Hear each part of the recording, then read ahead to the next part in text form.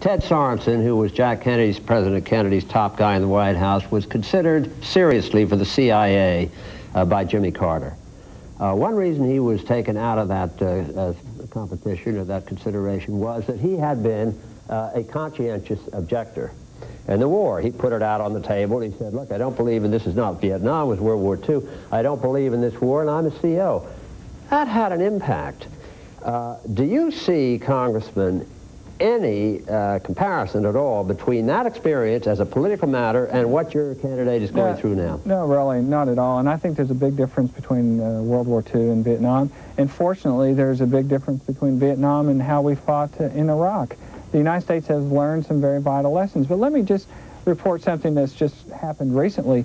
The Veterans of Foreign War organization, which endorsed George Bush and Ronald Reagan in their first elections, has chosen not to endorse George Bush this time. Correct. And what they have said is that although honorable military service is a concern, there are many other more pressing concerns to that veteran organization. And of course, to other Americans. Just to make the record straight, we're going to have to take a break before too long, and that is that they are very upset about veterans' benefits. It has nothing to do with this issue. What do you mean it has nothing to do? They took that into consideration. Okay. They've looked at this totality, and I think that's what Americans are going to do. I want to ask the Senator that same question.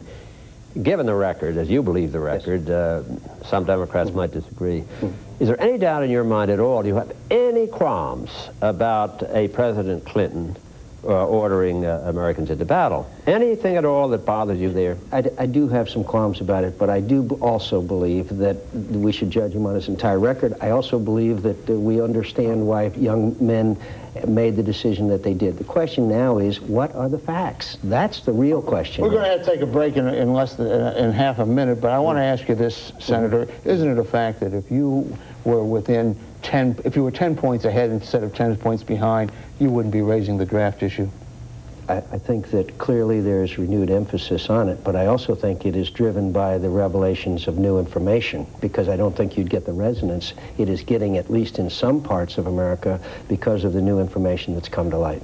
And I think they're doing their best to generate information every single day. I don't think you can generate it without the facts. No, John, I don't think you can state that as a fact. I can say it as a fact because I saw one of the most credible persons I've ever seen in a man named Jackson. Okay, we're going to have to take a break, and when we return, we'll be back with the big question for Senator McCain and Congressman McCurdy.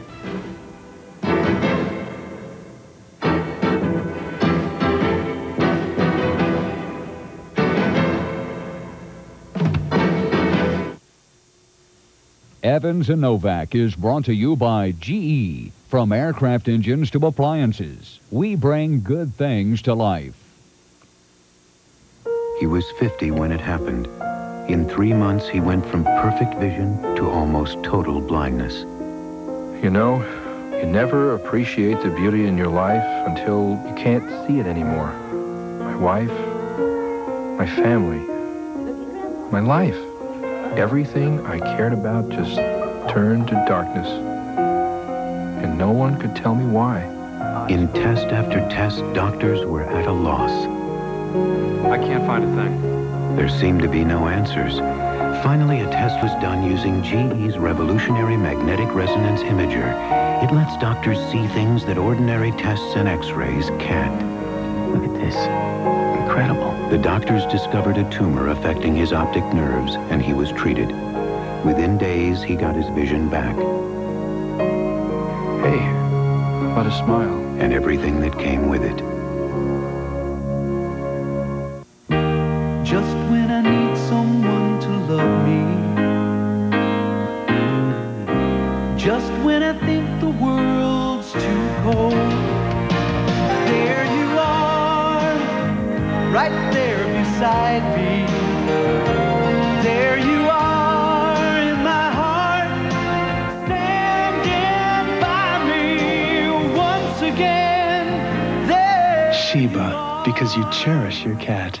The campaign's heat up as the countdown to Election Day continues. I'm Catherine Cryer. Democrats, Republicans, and those in the middle sort through the sense and nonsense of Politics 92 every Monday on Cryer and Company, 11:30 a.m. Eastern on CNN.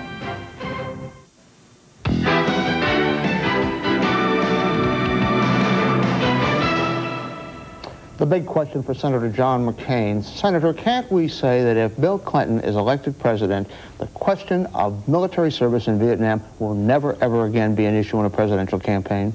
Absolutely.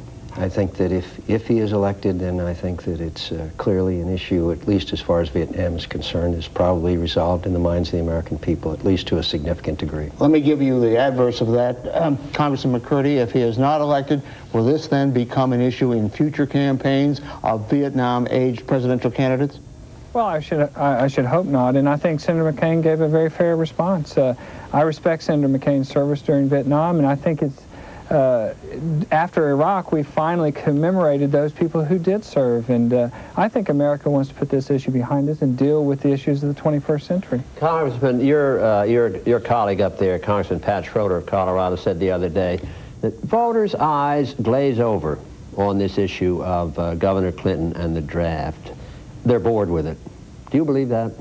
Well, I think they're going to have to consider this along with a number of other issues, but I think the more important issues are looking at the record of both people, and I don't think Americans want 4 more years of what they've just had. Do you think, Senator, that there is a friction inside the American voting public on this issue that is really bothering a lot of people? Or do you think, as Pat Schroeder said, this is really a boring issue at this point? I don't think it bores them, and again, I think it goes to this issue of getting all the facts out. And I remember, as you do, when Geraldine Ferraro had a press conference, and either rightly or wrongly at the completion of it, all the press applauded her candor and her forthcoming behavior, and I think that's the best way that Governor Clinton can address it. The question that the people in Arizona have in mind is not only whether he served or not, but how, and what were the circumstances. Senator, thank you for being with us. Congressman McCurdy, sorry we have to go. My partner and I will be back with a comment after these messages.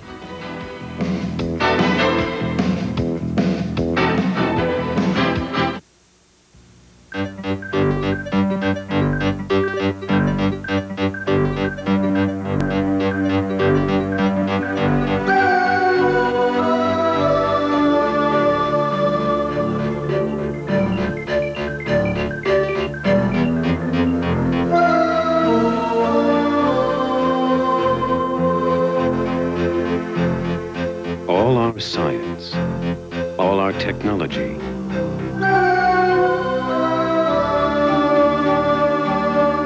all our mathematics, our computations, somehow they all add up to moments that are beyond any calculation.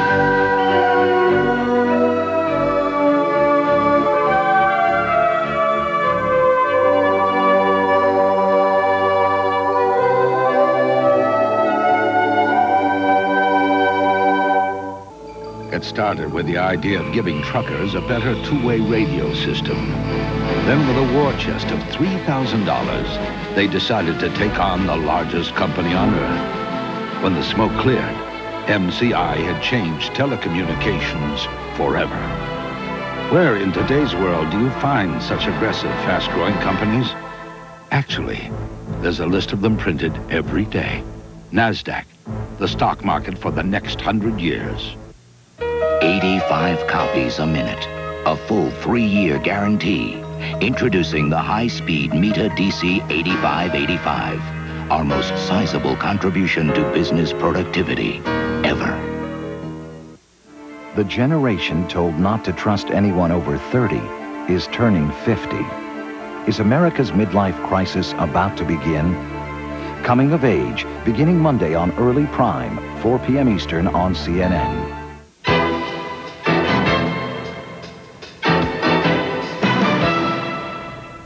Bob, among all the other problems that the Republicans are raising about Bill Clinton's draft issue, I think we heard a new one from the senator. He said he is worried by what he called Clinton's loathing of the military as expressed in those days of 1969 and 70 when he was having this problem with the draft board and staying out of the draft. That is a new issue that I have not heard raised. You know, the issue that has come out of politics and was shown very clearly on this program is, should Bill Clinton go to the American people with a press conference and answer everything? Congressman McCurdy said it's not needed. All the details are out. Senator McCain laughs at that. But I guarantee you this, if If Governor Clinton goes before the people in a press conference, that will be a political defeat for him. I don't think he's going to do it. And I think that Senator McCain made it very clear that he thinks what new facts are coming out are not coming out from Bill Clinton himself or his campaign. They're coming out from old friends of Bill Clinton, like Cliff Jackson. And as you said, he really wants to see it spread on the record. There's no question that the Republicans are feeding this story. Congressman McCurdy is dead right. They're feeding it because they're behind. The question is, are they tampering with the witnesses? Do they get old Colonel Holmes to change his party, change his story? Congressman McCurdy suggests they did. He didn't have any proof on it, but that would be one heck of a story if that is the truth.